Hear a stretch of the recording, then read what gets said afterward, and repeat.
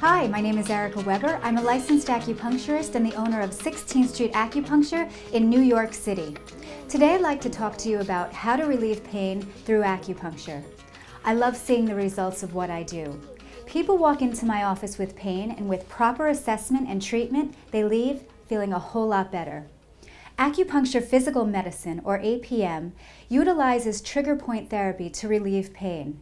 Now, trigger points are when muscles bind together and their fibers actually can form knots. Everyone has inactive trigger points all over their whole body, but active trigger points can cause pain on site and refer to specific parts of the body.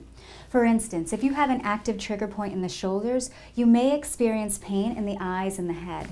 Today I'm going to demonstrate trigger point therapy on Carly. Carly is presenting with pain in the neck and shoulders. First I'll ask her a few questions about the pain, then I'll lay her face down and palpate the area. Once locating the trigger point, I will trap it and insert a sterile acupuncture needle in the area. After manipulating the needle a few times, the muscle should jump, letting me know that the muscle is releasing. I will then let Carly relax for about 20 minutes.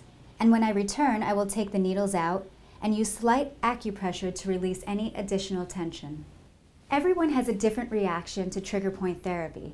Some people don't feel anything, while others are a little bit more sensitive.